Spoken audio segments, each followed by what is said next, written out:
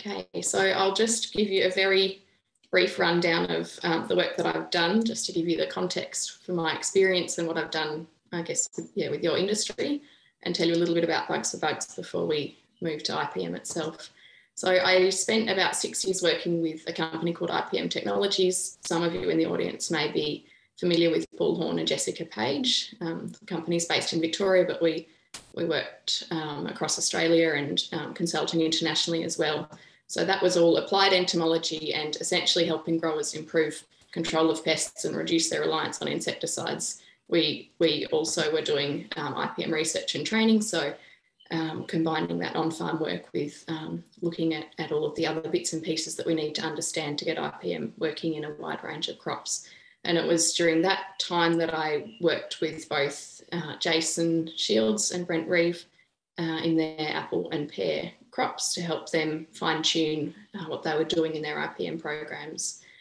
Since then, I went off and had a baby, and I'm now working at Bugs for Bugs. I've been doing that for the last 2 years, where I'm employed as an entomologist and IPM specialist, and I work with, I work in a technical support role there, working with our customers across Australia.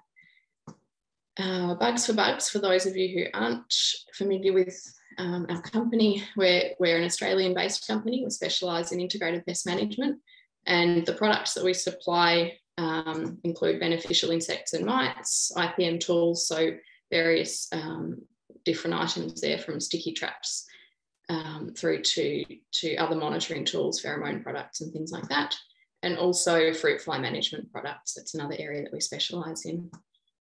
And again, as a company, we work directly with growers and also with resellers and other IPM consultants around Australia to support growers to develop IPM programs.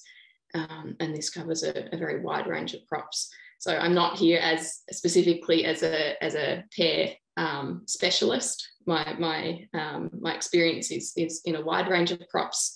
But with the help of Brent and Jason, I'll share the stories that I have from working in your industry and what it's possible to achieve in that space. So, well, almost 70% of you are already practicing IPM, so I could probably skip this slide, but just to give you my brief definition of IPM, essentially it's using all available pest management options instead of relying only on pesticides. And there's a focus on biological and cultural controls. So these are the predators, parasites, and pathogens of pests, those natural enemies, if you like, or beneficials, and the cultural controls, the management practices, that whole range of things that growers can do to influence pests within the orchard, pests or beneficials within the orchard. In IPM, we are certainly aiming to use pesticides only as a support tool. So they're part of the program, we integrate them, but we see them as the last resort rather than the first line of defence. And IPM it's an approach, it's not a recipe. So I'm not here to give you a recipe how to do IPM in pear orchards. I'm here to give you the principles and share some experience from growers that have done this very successfully. But decisions have to be made on each farm, in each season, on each block, based on the results of regular monitoring, and that's monitoring for both pests and beneficials. So why not just rely on chemicals? I guess you're here and you're engaging in this event because this is something that's of interest to you, or it's something you're already working pretty hard to do. But I'll just throw some of those important reasons at you. One of the primary reasons that we have people adopting IPM is because the pesticides that they've been relying on stop working, so that the issues with resistance, and your industry has certainly seen plenty of that over the years. We're also seeing pesticide products being withdrawn, either voluntarily withdrawn by the chemical companies that produce them, or being withdrawn by government regulation. And the more we see that occurring overseas, that those regulations that are also coming into effect in Australia, or else if you're targeting export markets, then you need to abide by the rules overseas. And so it's, as these things change on a global scale, it's becoming relevant locally and driving further attention to IPM and making it work well. The issue of residues in produce, is of course important, and where we see heavy reliance on chemicals, there's always the question about whether people are actually risking being caught with residues above MRLs. And worker and environmental safety, that's not usually the first reason that we have people coming to us and saying we want to adopt IPM, but it's certainly an added bonus. And with consumer concern around environmental safety, there's that added that added pressure for growers to take this really seriously and adopt it. The last point there is about induced pests or pest flare, and this is a really important point, because if you're coming from a background where you've relied on chemicals or only made perhaps half-hearted attempts to adopt IPM, you may or may not be aware just how much damage you can actually do by applying pesticides that are inappropriate, or perhaps actually causing pest flare and making things a lot harder for yourself. So I know certainly Jason is going to share some of his stories about the lessons he's learned about flaring pests and moving away from a whole lot of chemistry. So just to give you some very quick 3 examples from other industries, just to take you outside of the pear orchards and probably apples that you work in. Examples of some of these, resistance and pest flare issues. This is from work done by my colleagues Bullhorn and Jessica Page when I was working at IPM Technologies. They were working with shallot growers in East Java who were spraying 90 to 150 insecticides in 9 weeks on shallot crops, and they were unable to kill an insecticide-resistant pest called beet armyworm. So this stuff doesn't just happen overseas. We see it in Australia as well. So in strawberries in the Yarra Valley, let's say about 10 years ago, perhaps a little longer now, plenty of crops were being sprayed every second day or daily for insecticide-resistant western flower thrips and mites. And in both of these cases, we've seen excellent adoption of IPM and a real turnaround in the reliance on sprays. But it's been these resistance issues that have really driven change. In Werribee South, close to home for those of us in Victoria, this is the sort of damage caused by insecticide-resistant diamondback moth in cabbages that were being sprayed with 4 insecticides every week from transplant to harvest. And when you're spraying that much insecticide and you're mixing selective products with cheap and nasty broad-spectrum ones, what you end up with is pest flare. So in the case of the cabbages, they were riddled with aphids. As a result, these aphid outbreaks were occurring because the natural enemies that normally control aphids in a crop like this were being killed by the sprays applied for diamondback moth. In pome fruit, I can imagine that everybody can relate at least to the concept of pest flare when you think about mites. And that's the primary example. But if you're experiencing problems with mealybugs, that's also very likely to be an induced pest that's occurring at the level that you're fighting it as a result of the sprays you're applying, sprays that are killing the beneficials that normally control those pests in the crops. So back to why we want to use IPM, we genuinely see growers achieving better pest control and better quality, particularly where there are insecticide-resistant pests involved. We're trying to achieve fewer insecticide applications, and that's almost always the case. We see growers really pleased with the getting improved market access, and they pull a whole lot of chemicals out of their spray programs.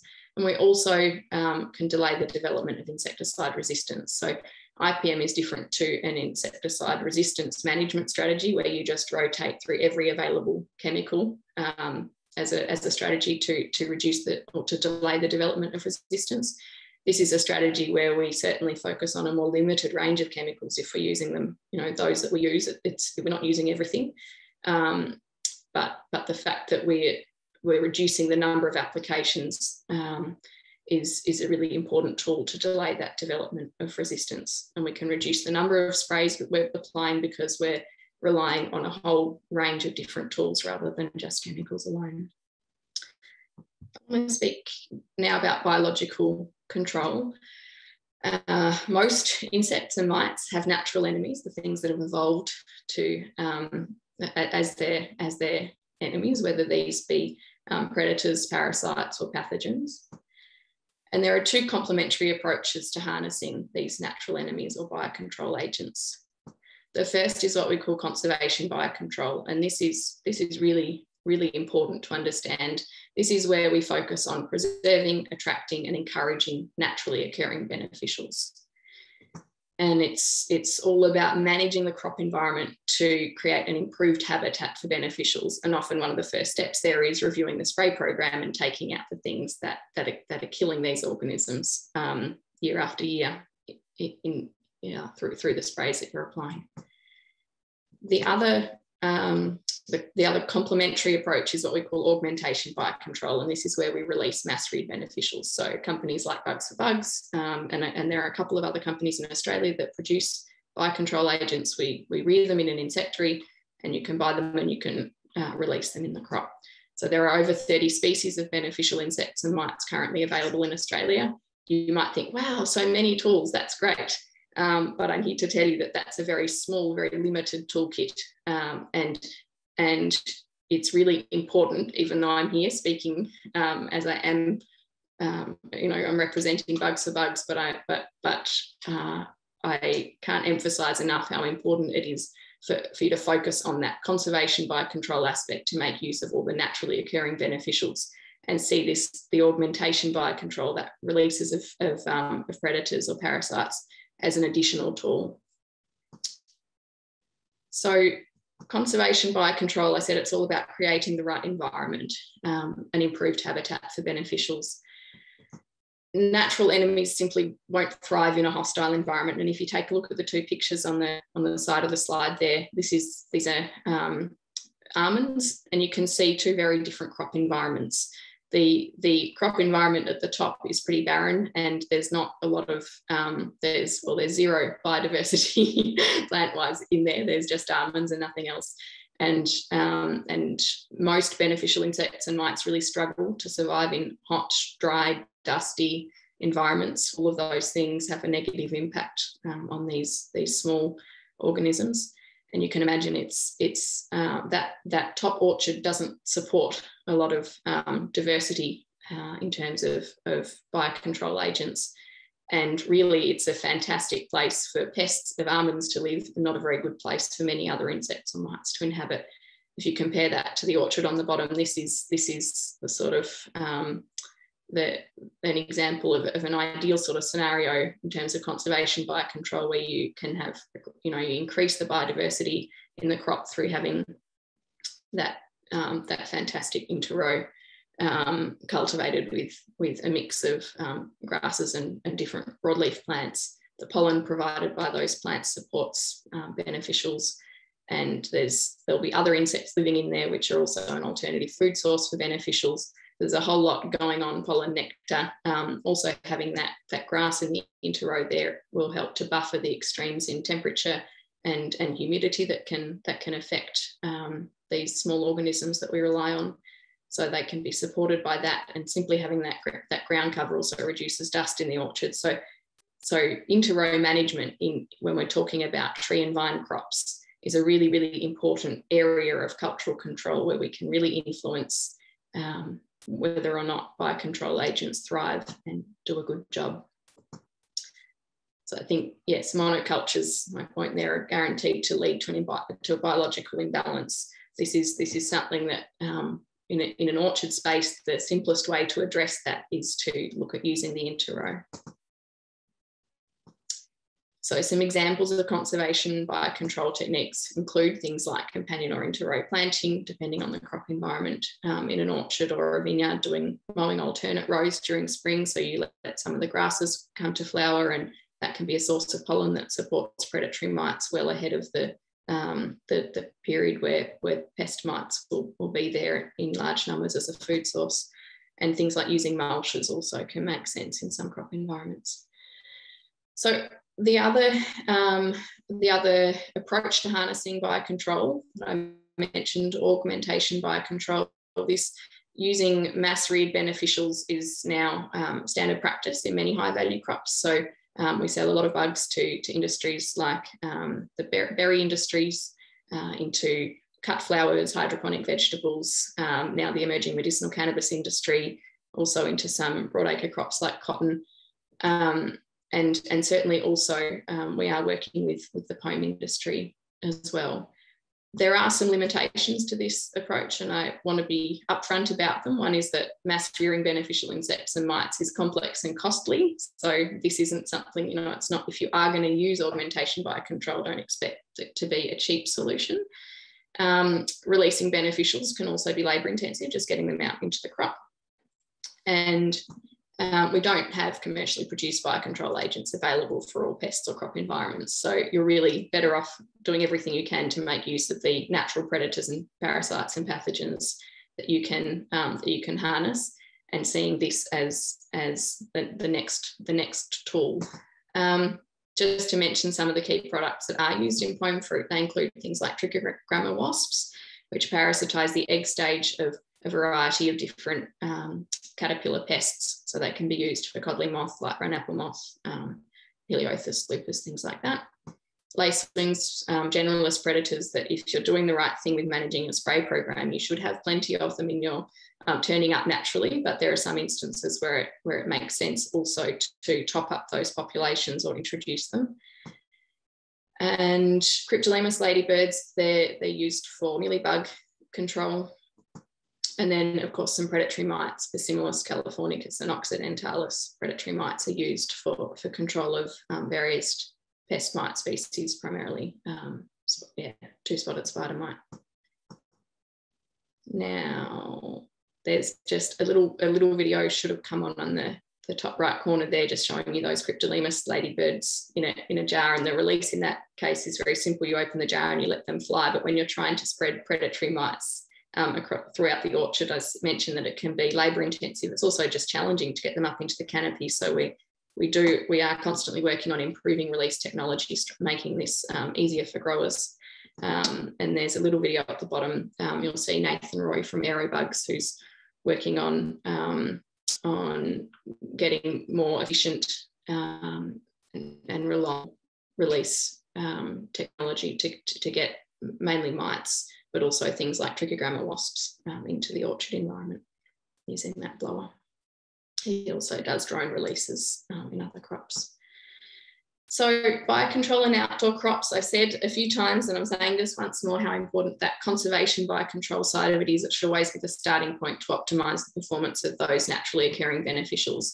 And then you can look at using the mass reared products on top of that, particularly, perhaps to inoculate crops early in the season if necessary.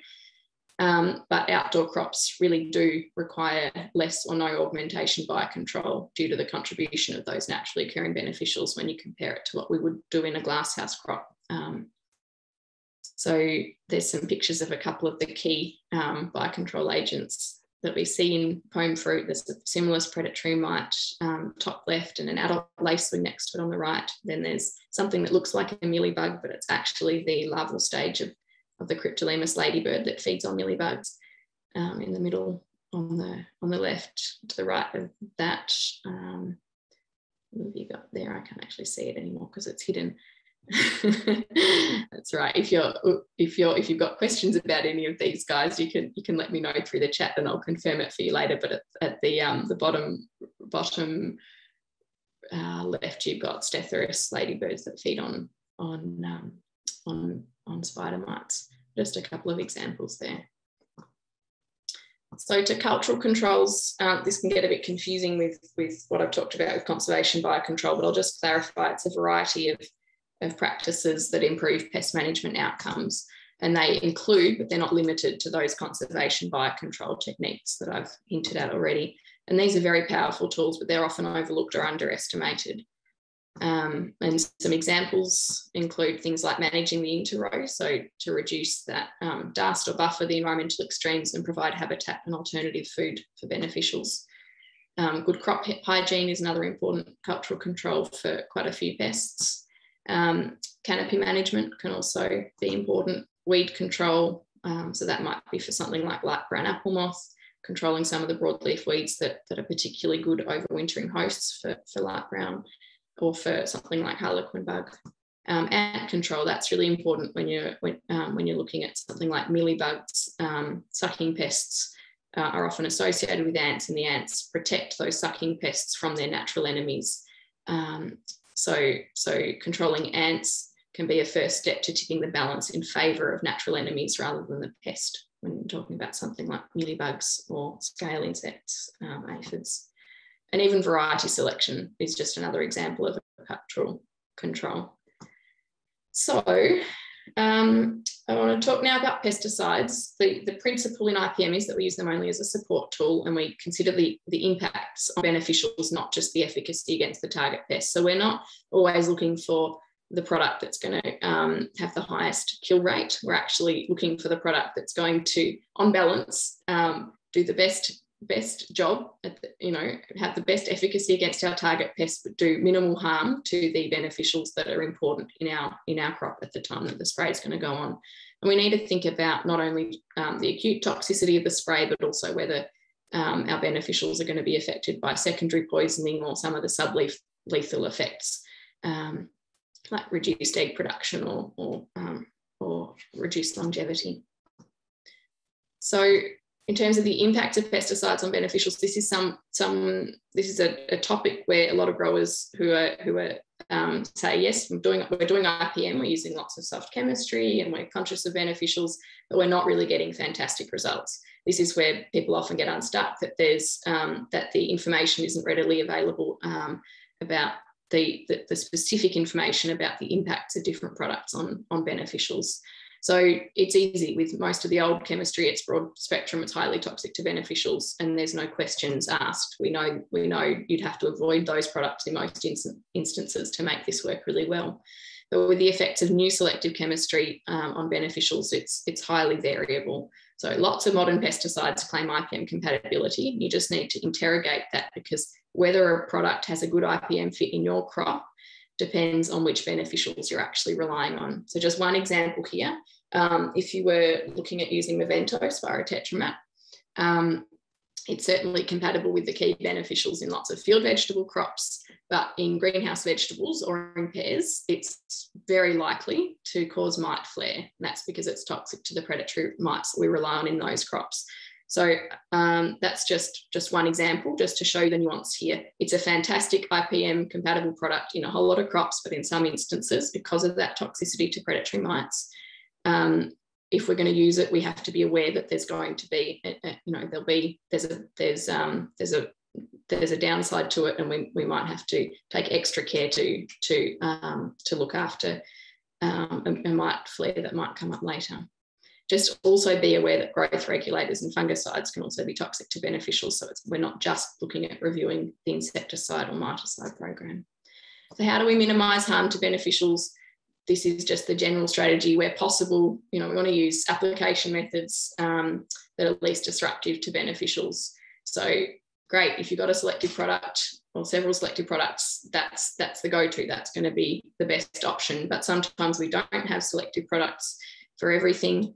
And then we could look at using baits, border spray, spot spraying, drenches, or attract and kill strategies. So there's no chemical. There are very few chemicals that I never say, there are ways that we can use a whole lot of broad spectrum products if we absolutely have to. It's just always about trying to minimise their impact. So it's not that that we can rate all the chemicals as good or bad. It's more complex than that. So here I want to pull up an example Pear IPM program. I don't want you to get stuck on the detail of it. I've listed a couple of key pests and just want I've already given you most of the detail of this, but I want to focus now on the compatibility of chemicals as a last point before I wrap up.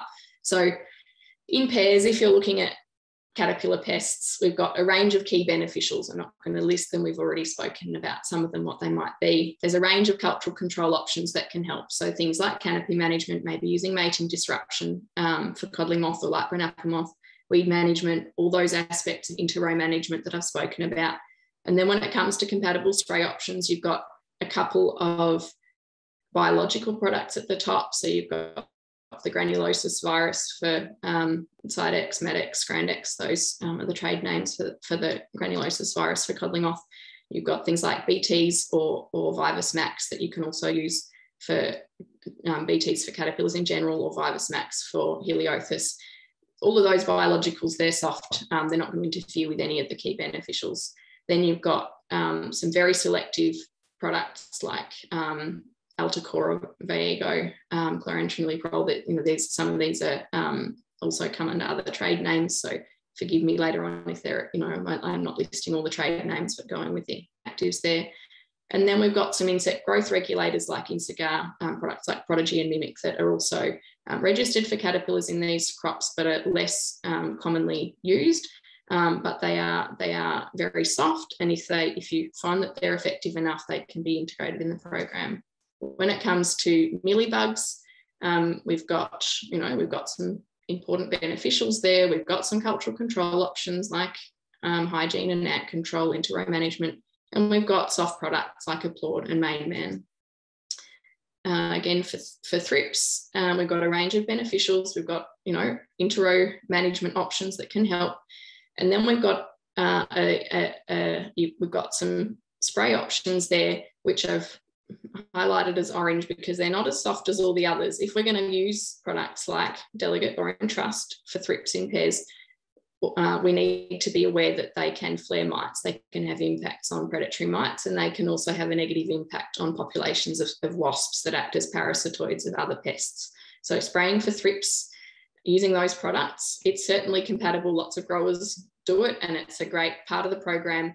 But we need to be aware that that it's, you don't want to do it unless there's a genuine thrip pressure, because you will see an impact on predatory mites and parasitoid wasps. And when it comes to mite pests, yes, there's a whole list of great selective miticides there that are compatible with the key beneficials. And bang, over here are all the red chemicals or some yellow ones. So what I want to illustrate here is I've gone through and checked what are all the registered products for each of these pests, key pests in pears. And you can see there's a whole lot of red stuff where no one would argue with me at all about whether or not it's going to be disruptive. And this is the broad spectrum old school chemistry. And then there's a few other products in there like indoxacarb, what else have we got? Spirotetramat, I already mentioned, or sulfoxaflor transform. These orange products are ones where growers might be coming unstuck if they're assuming that they're super soft. And I just want to highlight that this is exactly understanding the nuances of how soft are these various selective products on the key beneficials we need in the crop. That's often the sticking point, the make or break for people getting exceptional or mediocre results from trying to implement an IPM program. So I'm actually going to leave out the monitoring slide because we'll talk about it with the others. I'm going to leave you with this lovely bit of marketing from New Zealand. Some growers reduce insects using sprays. We reduce sprays using insects. I think it's a really nice message. And I think it highlights, just the positive spin on this that Australian consumers are also, interested in how food is produced and the benefits of making these sorts of changes. So that's the end of my presentation. I will stop sharing my screen, and I want to welcome Jason and Brent to join me for a chat. And I'm going to ask them, when they unmute themselves, I'm going to ask them to share their experiences. This is the real world bit. So that was the theory. How does all this theory really play out in the orchard? What have you guys seen and done? And I want to start first with a few questions for Brent, because he started 1 or 2 seasons after Jason. And Jason's just become so relaxed about pest management and all of these things that you sort of won't believe his story unless you've heard Brent's story, because it's somewhere perhaps a little closer to what feels realistic and within your comfort zone.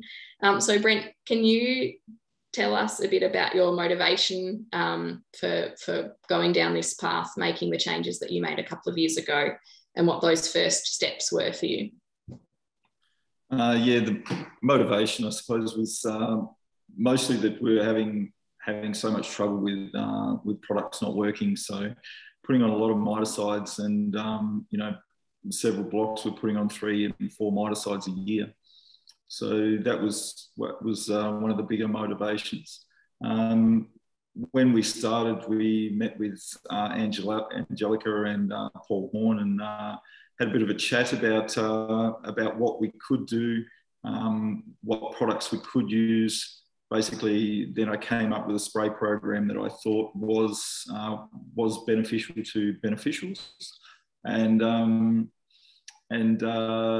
yeah, basically then we took out a few things, found another few products that we could use that would help, and Angelica, after that point, said, so are you going to do a bit of a trial this year? And I said, yeah, let's do 750 hectares. So we went in boots and all, and really haven't looked back since. So from that first year, I think we were using probably 1 miticide on probably, you know, 20% of our blocks, whereas previous to that we were using, you know, 80% of our blocks were using at least 1 and up to 4 miticides. So that was a great improvement.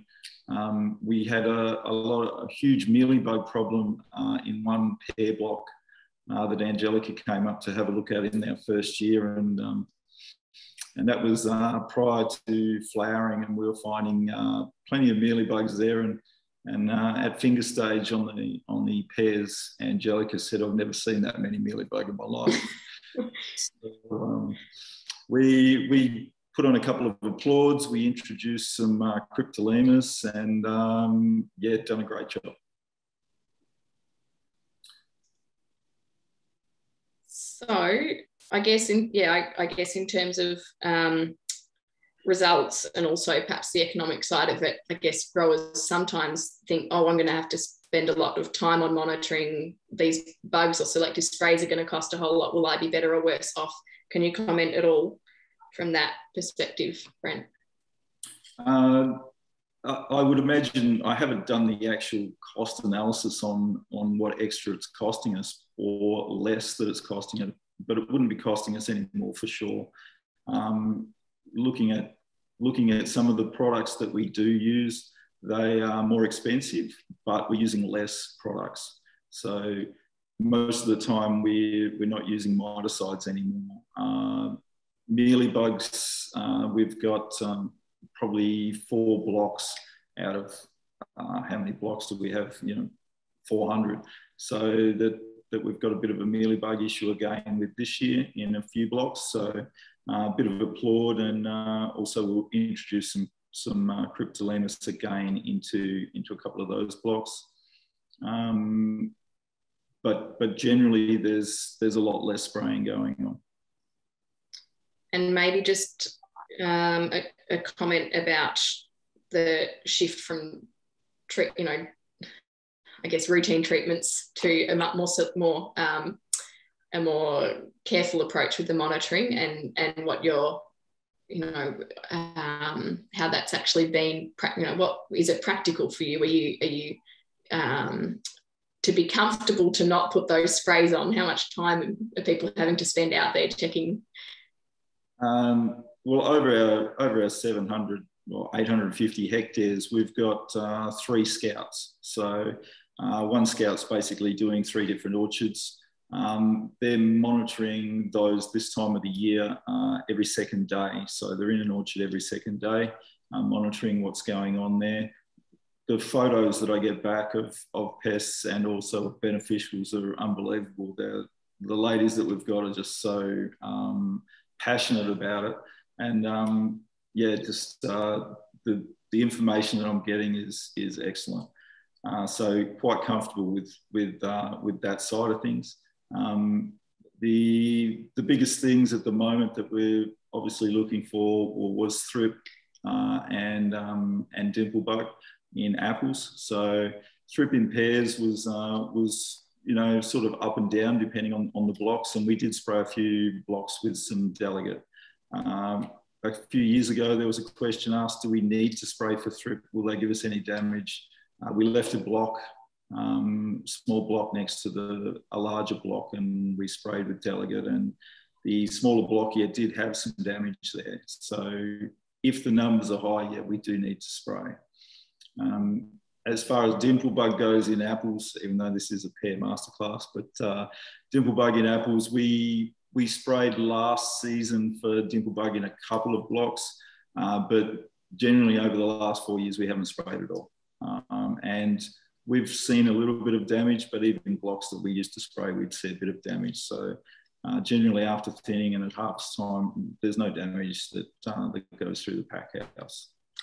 I think that's a really important message.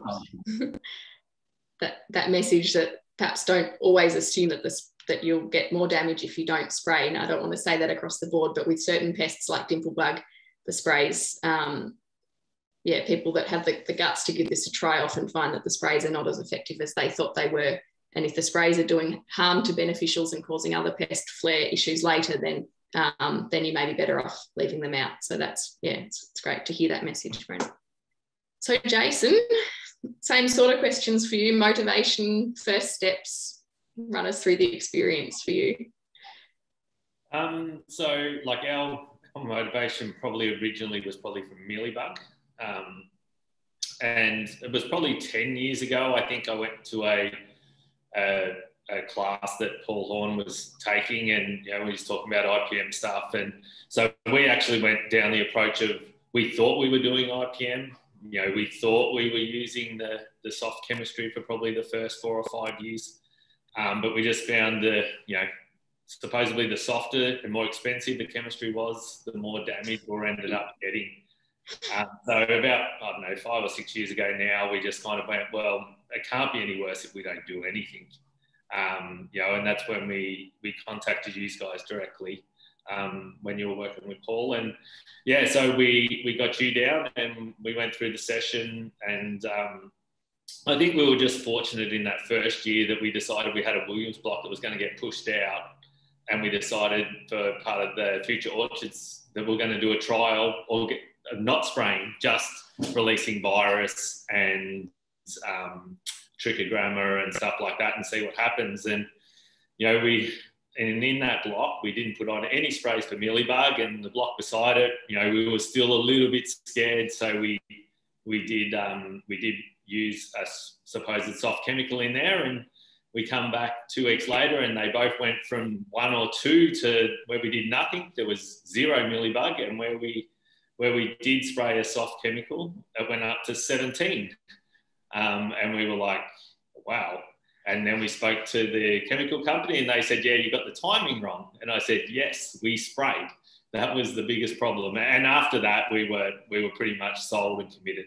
We were like, this is the answer. Like for most pests, it makes sense. For mealybug, it hides in the calyx. It doesn't matter how good the chemical is. How are you going to get a chemical inside the calyx to kill it? Maybe a predator can get inside the calyx to kill it. And so, that's where the ball started rolling, because we were actually starting to get a lot of mealybug in apples as well as in pears. And I think at that point, the year before that, or 2 years before that, I think we sprayed 7 different chemicals for mealybug and still had mealybug. So there was nothing left that we could throw at it, sort of thing. So if you put that into context, I think I was, somewhere spraying around about $3,000 a hectare on pears in insecticides and getting and getting damage. We don't even spray a mealybug spray.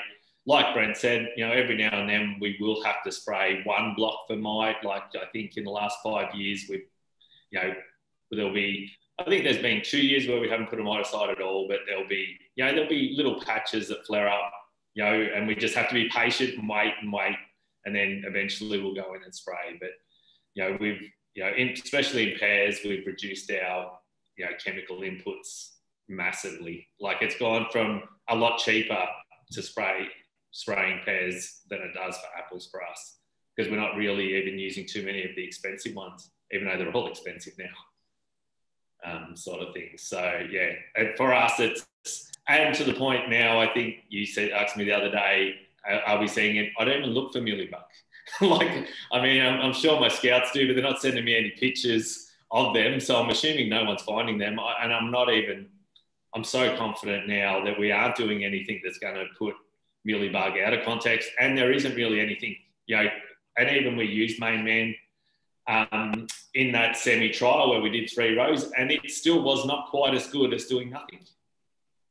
So, you know, it was still better than the other chemistry that we used, but, you know, it was, yeah. So even though it was soft, it still didn't do better than not spraying at all. So I wondered whether each of you, I'll just check whether we've actually do we have some questions from the chat that we want to run through, and perhaps leave it at the final question I had for each of you, but maybe we do this at the very end, is just your advice to other people somewhere along this path that you guys have headed down. Rose, do you want to give us some questions if there are any in the chat? Thanks, Angelica. That was a really interesting discussion. We do have one question come in through the chat now. So if anyone else has any questions, either raise your hand or type them into the chat. We've got about 10 minutes left. So the first question that came through the chat was from Hassan Ramani. As we know, in augmentation biocontrol, some biocontrol agents are compatible with each other and some are not. For instance, compatibility and effectiveness of Persimolis and Californicus has been studied. I was wondering if Bugs for Bugs has looked at the possibility of simultaneously combining several predatory mites in the field or greenhouses. The outcome might be negative on their performance or might be additive depending on the agents. Yeah, so okay, it's a good one. It's very hard to study that sort of thing in a field crop. It's looked at in great detail in high value protected crops, where fine tuning all the different biocontrol agents in the mix is of utmost importance. But certainly just thinking about our experience over, in Australia with some of the Bugs for Bugs products, I know that we've been seeing really good results up in Stanthorpe in apples, releasing Californicus and Persimolis as a program together. And I guess different predatory mites thrive in different environments. So Persimolis requires greater humidity. Californicus is a bit more resilient to some of the extremes in temperature and other environmental factors. So by putting the two of them out there together, you sort of you work out who's going to do the job, and they fit themselves into the niches where they're most effective. So yes, it can be done, and there are some commercial products around the world where biocontrol companies pre-mix mites and sell them as a cocktail mix, or where we encourage growers to put them out simultaneously. So the short answer is yes, work is done in that space. And with the example you gave, yes, it's being done currently by growers in Pome Fruit, and the last season in Stanthorpe. It went really well. We got really good feedback from that. While we're waiting for any more questions, I've got a question, I guess, to Brent and Jason. How frequently would you reintroduce any beneficials? Is that something that you do regularly, or is it you've just did the initial introduction and they've established really well and you haven't had to reintroduce again? With the mealybug, with the Cryptolemus, we introduced some on the first year only in two blocks of pears.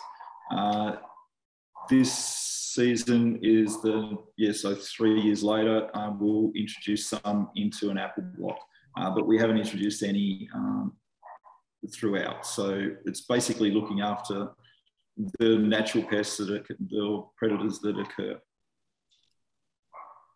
Yeah, we're the same. We only just the very first year brought in some lacewings, but once we stopped spraying, once we started using different chemistry, they just are naturally there.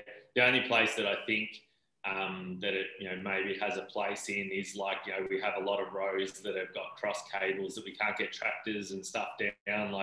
I'm thinking that we can't actually spray those rows properly, so we might, and that's where we get coddy pressure or something like that. Releasing trichogramma or just in areas that might be valuable. So there are a few projects through AgVic and a couple of other Hort Innovation funded projects at the moment looking at interrow plantings and that sort of thing. Do you have particular plants planted in or species planted in your interrows to encourage predators, or is it just what grass and or no special attention given? I don't know whether it's no special attention given. It's pretty much whatever you can get to grow, sort of thing. Like, I mean, we just try and grow grass, you know, and less weedy things. Like, but I think just even green, and like as long as you've got green and you're keeping the climate cool and you're not just bare, you know, always keeping it looking perfectly pretty, you know, sort of thing, I think is better than nothing. We can try and go to the extreme, but we can start at a base point first. Yeah, I think it makes a lot more sense to look after what's there already, and if you have to focus any attention on managing any particular weeds that are associated with pests building up, that's worth it. But otherwise, just looking after, you know, what's already there is usually more than enough. Is that what you're the same, Brent? Yeah, the same. So yeah, trying to just mow every second row a lot of the time, but as far as pruning goes, and when we are late pruning and you've got a mulch to go through spraying, well, you've got to mulch every row, so it goes. So you try your best, but sometimes it doesn't work. Yeah, you just got to be practical. Okay, last chance for questions. If anyone has a question, please raise your hand. Otherwise, we will close for today. So thank you very much, Angelica, Brent and Jason, for giving up your time today and sharing your experiences with us. We've taken notes of what we've done today, and you'll see more information coming out through the APAL communications platforms over the coming week. We hope that you found today's session useful. If you have any questions for Angelica, please contact her through Bugs for Bugs or get in touch with us at the APAL office. In the meantime, take care, and we look forward to seeing you at the next APAL event.